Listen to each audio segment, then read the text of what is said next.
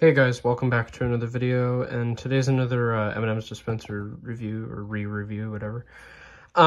Today I'm going to be re-reviewing my yellow M&M's dispenser, another one of my favorites.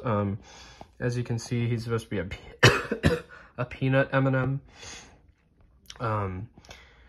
And yeah, it's definitely one of my other favorites. It's pretty cool. As you can see, he has the same looking base as like those ones with the M&Ms on it and the I'm a dispenser sticker. Yeah, he's pretty cool. Got him on eBay about a little over a year ago. That's where you put the M&Ms in, and that's where they come out. Yeah, pretty cool, nice collectible. I forget how, I have two of them, by the way, if you can see the other one. I've mentioned that in my other videos. I have two of them. This one's the one in better condition though, because I got this one brand new in the box. This one I got used.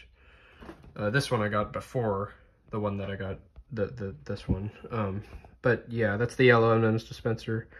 Pretty cool, collectible, nice display figure. I like it. And if you enjoyed this video, please like, subscribe, comment below what you thought of it, and I'll see you in the next video. Bye.